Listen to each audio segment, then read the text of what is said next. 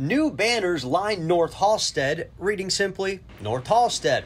Others saying Chicago's proudest neighborhood. The banners used to say Boystown. Residents and visitors are split on the iconic name going away after calls for inclusion. I feel like with the name Boystown, it's like very outdated, and with the new name North Halsted, I feel like it'd be a very inclusive community. I think Boystown has like a fun ring that we've all grown up with and been used to, but it's not very inclusive. I would say just keep it the way it is. Stop focusing on the name changes and focus more on everything else that's more important, like crimes and, robberies and stuff like that. I don't think it should have been changed in the first place. I think it's just kept it Boystown. Keep the culture the way it is, and then, everybody follows suit with it. The neighborhood has always been welcoming to everybody. So officially it is goodbye Boystown. The North Halsted Business Alliance says it is sticking with the name already on these pylons since 1997, North Halsted. But could there be a different, perhaps more catchy name in the future, like Pride Town? Pride Town came up, Queer Town came up, Rainbow Village, a lot of things came up.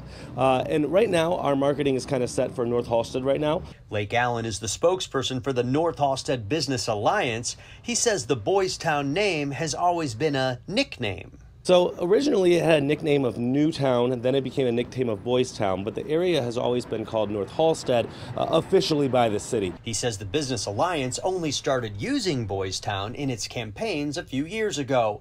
Then there were those official calls for change. So back last summer, there was a survey that came out, or a petition rather, that came out that said that the term Boystown is not inclusive of the entire LGBTQ plus community, that Boystown was synonymous with gay white men, which is a very small segment of our very broad community. Allen says map creators will have to decide on their own if and when to drop the nickname, and individual businesses may still choose to use Boystown in their own marketing or products. Jason Knowles, ABC 7 Eyewitness News.